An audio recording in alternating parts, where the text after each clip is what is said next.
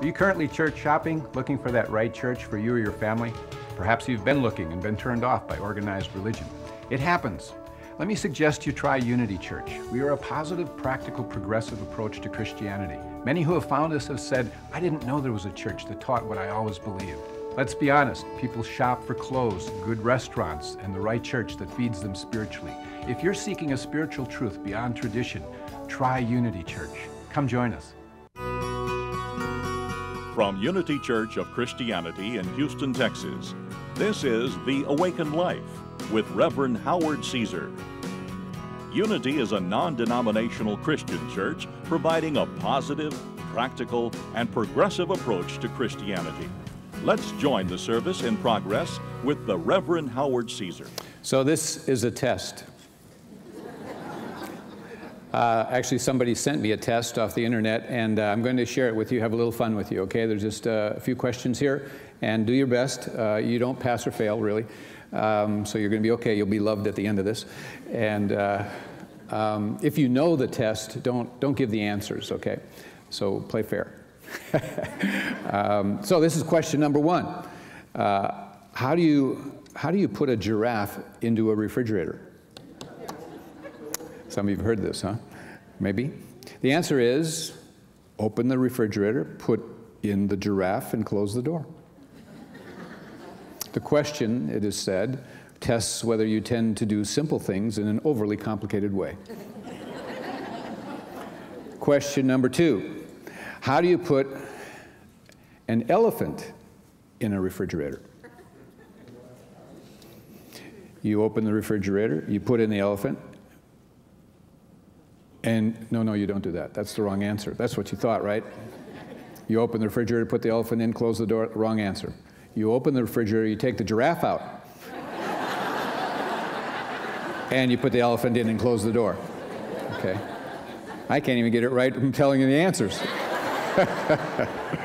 So this shows your ability to think through the repercussions of your previous actions. Okay, and this is a consulting firm that did this test. So, third question: the lion, who is king of the forest and all that, is hosting an animal conference, and all the animals attend except one. Which animal does not attend? The elephant. The elephant's in the refrigerator. You just put him there, remember? So this tests your memory. Okay, some of you are 1 out of 3, actually. That's pretty good.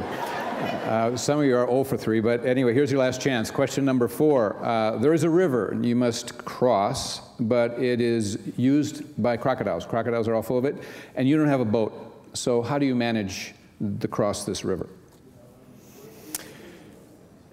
You jump in the river and you swim across. Haven't you been listening? All the crocodiles are attending the animal meeting.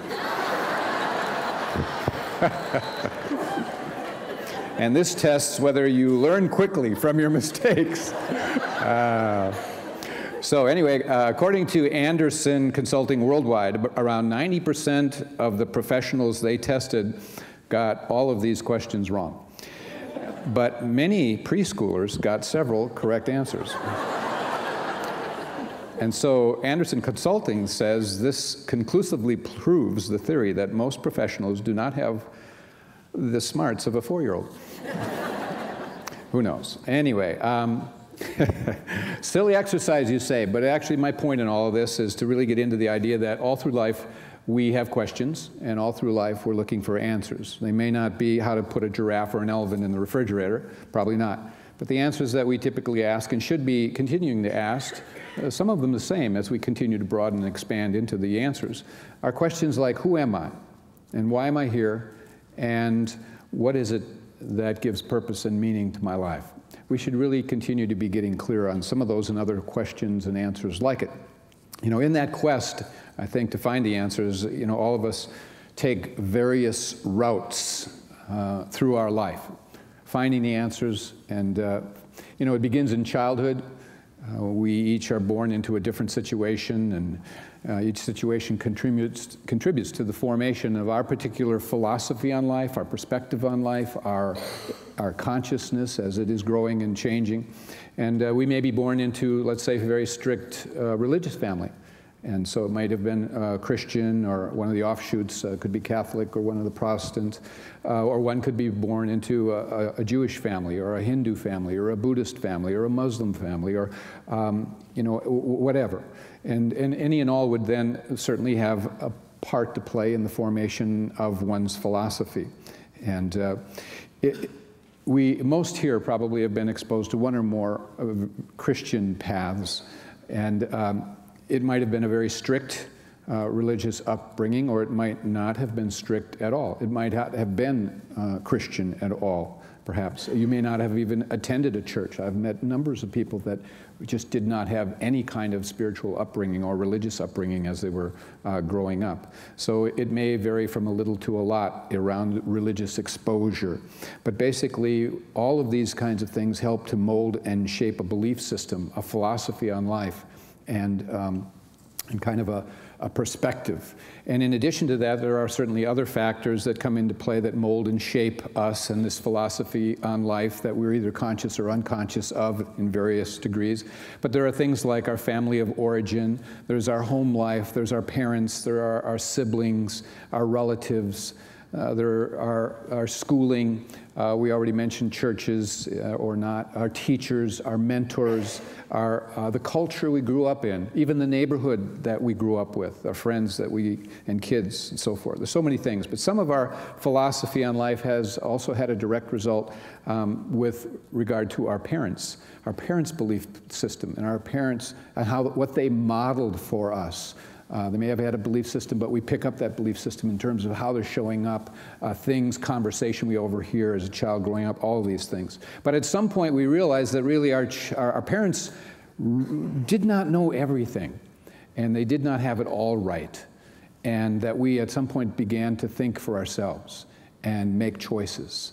And yet at the same time we have residues of our past and our history that often unconsciously come up in the formation of the philosophy that we have, or our perspective on life, our consciousness. So all of these factors, events, experiences that we have feed into the establishment of our own unique consciousness and our own philosophy, our experience of life. And contained in that is our sense of self-worth.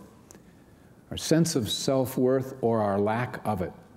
And many of these things, you know, from growing up and the imprints and the different experiences and events all come to play a role in where we stand on that self-worth. Now, Jesus Christ is recognized, among many other things, but he is recognized for having brought the emphasis and the importance to the law of love, the law of love.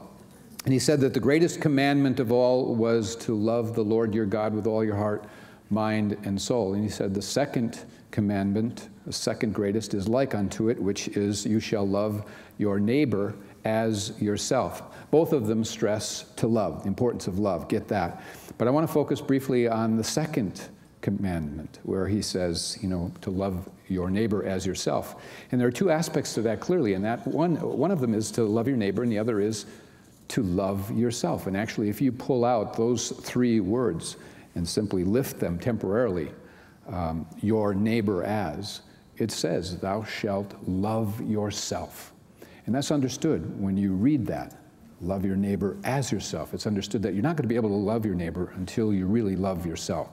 That is understood, very important. We forget how important in our spiritual unfoldment it is to be understanding of a sense of self-worth and an ability to love ourselves. Not in an egotistical way, it's to love yourself in a very spiritual sort of way.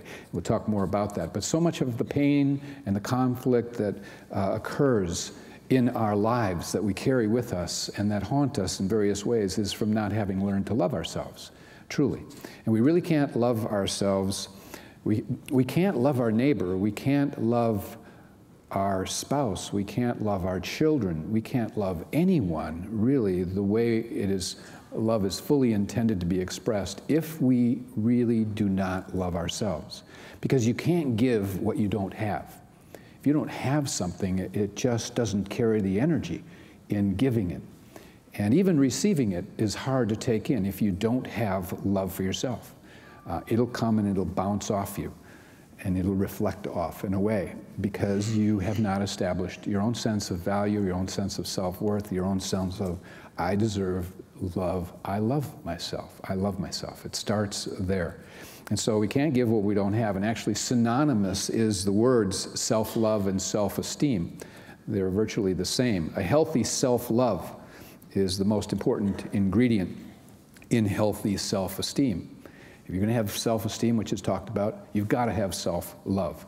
And true healthy self-esteem is rooted in knowing inwardly and knowing spiritually that you are of value. And that means you are of value no matter what. No matter how many mistakes you've made in your life, no matter what's working or not working, no matter what your past has been, you have value. And that is only something that you can grasp and understand at a spiritual level. Because we have all kinds of things that are happening and they're measurable and we can compare them to other people's lives and all these different things that can enter in and play a role to conclude that we're not lovable, we're not okay, we're not worthy, we don't have value. But you do if you understand yourself spiritually. That's not easy, but it's a place to go. Things happen in our childhood where we make decisions and we interpret and conclude things about ourselves that are not accurate. And you've heard all of this stuff before, but essentially it goes on and we forget. It's like the woman who, when she was 5 years old, her parents moved to another town in the same state. And she was only 4 or 5.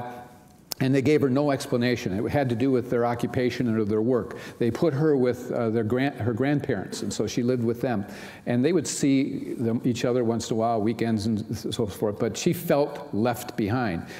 She concluded that she was too much trouble to be with and things like that. And this really affected her self-worth. It affected her self-esteem. It later affected her relationships in life as an adult, until the point at which she began to own this mistaken belief that she had taken in about herself and began to unlearn it and unhook from it. So only you are responsible basically for your level of self-esteem. You can't put your level of self-esteem on anyone, anything. You can't put it on the past. Basically, it's not there. It's something we have to own and something we have to grow past or get healed of. And so we become imprinted with our past experiences in varying degrees. On often many things and beliefs that we have are unconscious. Even biblically, there's the great example for one who had low self-esteem was Moses. Remember Moses is out there and God comes to him and has a conversation and he says, that God is calling him to be the one to go to Pharaoh and to, free the Israelites from slavery in Egypt. And so God is saying to him, I want you to go to Pharaoh and free my people. And Moses essentially says, you got the wrong guy. It's like, who, me? But in all these buts, he said, but who am I? I mean, you read this in the scripture, but who am I? Go to Pharaoh and do this, He said, the people won't listen. He said, I'm not eloquent. He said, I'm slow of speech, I'm slow of tongue, all of these different things. Eventually, God won. Reassured him, and he went. But one could ask, where did Moses get all these doubts and low self-esteem? Well, a psychologist would probably say, well, it was perhaps, an imprint from his childhood. And one would say, don't you remember he was put in a basket and let go by his mother and floated down the river, and he had, abandonment issues. And, everything turned out, but I mean, it's like we have an imprint on us. No matter how old we are, we pick up something that's gone on in the events and experiences of our lives. All of life is about relationships. All of life is about relationships, and we are in relationship with every aspect of life and creation. It's all around us. Every time we turn around, there's a relationship going on, whether we're conscious of it or not. And most important, of course, is our relationship with God. Our relationship with God. But an aspect of our relationship with God is with the God in us. All right? The God that is in us. The God in us is referred to as our higher self, our true self, or our Christ self. All right? And this relationship is very, very important in our unfoldment and in our progression. You know, whereas Western Christianity has put a lot of emphasis on the word salvation, and that everybody's working for salvation, we think of it as a little bit different. Yes, it's salvation, but you save yourself from yourself. Your limiting beliefs and ideas and thoughts that are not the truth. So what you're working on is to be saved from yourself and from separation from God. But the word that we use and emphasize is awakening. Rather than moving towards salvation, you're moving towards awakening, and spiritual awakening, which is not an event like salvation is sought to be, but it's a process. It is a process that is being done over this lifetime, and wherever you leave off, you pick up, because you're an eternal being. Whatever work you haven't done, you will continue to do. All right? So it's not a fine line somewhere that is arbitrarily and hard to determine that God has said, yeah, this is the cutoff point that goes to heaven and the others go to an unpleasant place. It's very hard to comprehend that, and most people, really, even in Christianity, have begun to move towards some other concepts and beliefs around this idea. So this relationship with your Christ self is a very important part of your spiritual journey. Paul said, let this mind be in you, which was in Christ Jesus. So our journey is about letting this mind and heart be in us that was in Christ Jesus. That's what we're trying to awaken to. Low self-esteem and lack of loving ourselves is basically a product of disconnecting from the part of us that is our true higher self, our Christ self. And that's why it's not of the ego. You see, sometimes people say, oh, loving yourself and all that is selfish. No, it's very distinct and separate, because you are loving the part of you that is the God within you. All right? And it's not the part of you that in any way feels superior or inferior to anyone. It comes from the clarity of we're all equal, we're all one, we're all a beautiful creation in various places in our unfoldment and learning. And we're awake to that. Now, some of the characteristics of low self-esteem include things like just a strong need for validation from outside of yourself, a tendency to blame others, a tendency to blame yourself, fear of change, the need to control and dominate others, constant negativity or consistent, a need to always be right, always comparing, a kind of a black and white either-or kind of thinking, excessive criticism, fault-finding. These are a few of the things that are low self-esteem. Characteristics of high self-esteem would be getting your validation from within, not out there. Very healthy. High self-esteem would be honoring individual differences, listening to other points of view, not making others wrong, self-respect, self-acceptance, self-confidence, being your own best friend, feeling love toward yourself in the healthiest of ways. And society tends to emphasize that our worthiness really comes from what it is that we do. You know, it's our accomplishments, it's our education, our income, our materiality, it's how we look, all of these different things. So much has to do with what we have done. Our accomplishments are not bad, understand that. But it's just that the belief that we get to be loved for what we do is very unhealthy. And you can never, you know, you'll never do enough. And so you have to get back to a healthier belief that says, I get to be loved for just being. God created me, I'm a being of love, I get to be loved just for being, because I exist, okay? Now, everyone else doesn't have to love me, but I'm going to love myself. I'm going to be my friend on this journey. And even in the midst of our mistakes, we have to be able to keep loving ourselves. It's vital. Where self-love is lacking, we basically have a tendency to risk.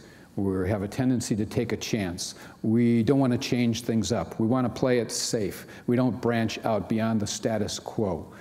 The spiritual journey requires that a person have high enough self-esteem that they begin to follow their higher self. And their higher self wants to be birthed. They want to be awakened to it. And you're going to have to be willing to get comfortable with change. Change isn't easy till you begin to love yourself and make it okay.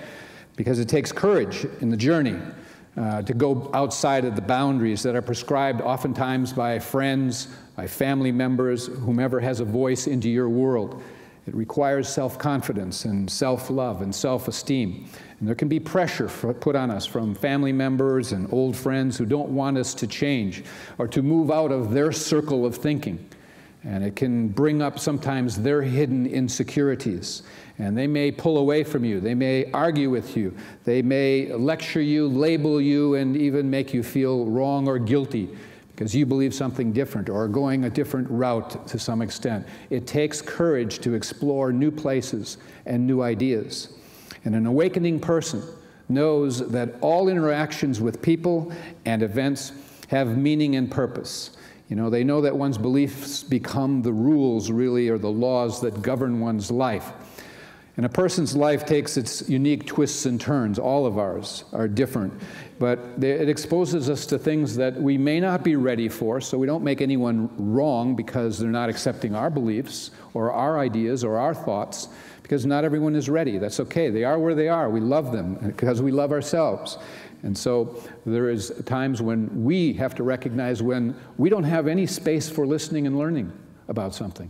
And we have to look at that and notice that and become conscious of it. One of my friends tells about a time when she was in her early 30s, or 20s, actually early 20s. And she was asked, was a person who asked questions, had a curiosity, very much an openness. Anyway, she tells about a time when she met a couple. It was a young couple, and they had a baby, and it was 6 months old. And she got to know this couple, and the baby had a number of birth defects, and it was therefore not going to live terribly long. And so she talked with these parents, got to know them, and they presented to her ideas that she had never considered before. And so they had been studying books on Edgar Cayce, and they had contacted the foundation, Edgar Cayce Foundation, and had a soul reading on their child. And they had gotten into the belief of reincarnation, and what they had come to understand is that they had things to learn and experience with this child that had disabilities, and that it had come to them for them to learn and for this being, this soul, to learn. And they really were able to put it into a healthy perspective, and it really helped them. And it opened her up, you see, and she saw that as really part of her soul path, because from that place on, she opened up to a willingness to understand more things. In fact, even the idea of reincarnation was born in her as a person who follows the teachings of Jesus Christ. And it's a fact, of course, that reincarnation was a part of Christianity up until somewhere around the middle of the 4th century, when it was removed by the church in kind of a political meeting that was at the Council of Nicaea. But anyway, moving on, there are things that happen in people's lives, things like near-death experiences, of which we have 8 or 9 or 10, or we've lost count, million individuals recorded. And this gives us a different look at this, something that in the West has painted one way of death being in a religious terms, and a whole nother kind of view of the afterlife and things. And do we ignore it or do we integrate it? And it's like that. Are we to be afraid of it, or are we willing to think about it, talk about it, not be afraid? Our beliefs are very significant to what experiences we have on our spiritual path. And our beliefs are tied to how open we are and whatever larger fields we will then become exposed to. If we're shut down and afraid, we're not going to really open up to what is there to learn and to experience. And so it all has to do with a degree of positioning within the framework of your own consciousness. A few weeks back, I told you a story about a person who's an author. He's authored a new book. It's called Messengers, and he spoke at a luncheon that I attended in Overland Park. And in the novel, it's really a novel about deeper realms, and has some elements of truth, of the mystical aspects and what have you. But anyway, in his talk at this luncheon, he gave 2 personal experiences, real experiences to him. And I shared one a few weeks back, and I share with you another, which opened him up to writing this kind of a book. It just, and he had that kind of openness to begin with. But what he's told about was he was driving along on the Autobahn with his wife. And you know, on the Autobahn, I've never been on it, but you can go fast. All right, so that's a stretch. And anyway, he was in a Mercedes that they had rented, he and his wife, and they were going, he said, about 120 miles an hour. And they were going on down, and they were cooking along and doing just fine, and all of a sudden his car went dead, stopped, pushed on the accelerator, nothing there. This is a new Mercedes, no problems, ran like wonderful. Anyway, he put it in neutral and was able to coast off an exit and had just enough momentum to get into a parking lot of a restaurant. Just sat there for a little bit, and he said to his wife, I think there's something to this, that there is something, you know, intuitively. And he happened to look at his watch, and his watch had stopped. And it had stopped at about the same minute or second that the car went dead. He asked his wife. She looked at her watch. It had stopped. Then they went and back seat and got the digital camera. It was stopped. They got the video camera. It was stopped. And so a few minutes later, he tried the ignition, and it worked. It started right up. So they got back on the Autobahn and went down about a mile, mile and a half, and there had been a multi-car accident. And there were a lot of people that were seriously hurt. They got out and they helped and so forth. But it was clear that something had intervened from them going at 120 into this, which would have been unfortunate. And they were very, very grateful for it. Now, I contend that this experience was there partly because he was open to it as well. But there's something in Romans that states in Scripture, we have gifts that differ according to the grace given us. All right? We all open up to grace at different levels because we're at different places. It's not that grace isn't there for us all. Not all of us are really open to it. And so all of us can ask, what is out there that I have yet to experience? What is it that I have shut down, worrying about what people will think or who knows what? I don't know. You have to look within yourself. I'm not talking about going crazy with thoughts and ideas and beliefs, but being willing to be bold enough and loving enough to embrace your higher self, your Christ self, that has things for you to learn through experience.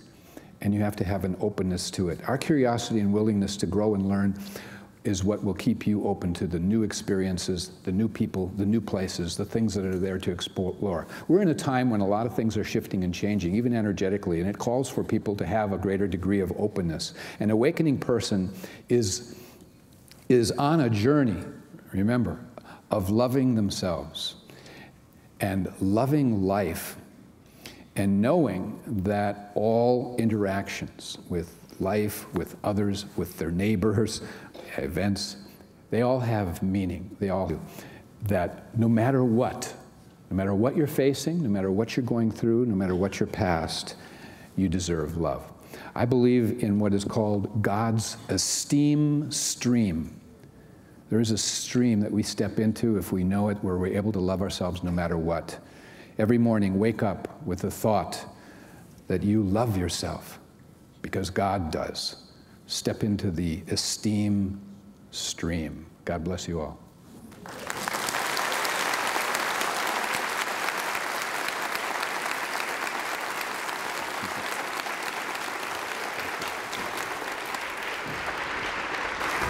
Thank you for joining us for today's message. Wonderful. We invite you to be with us again next Sunday.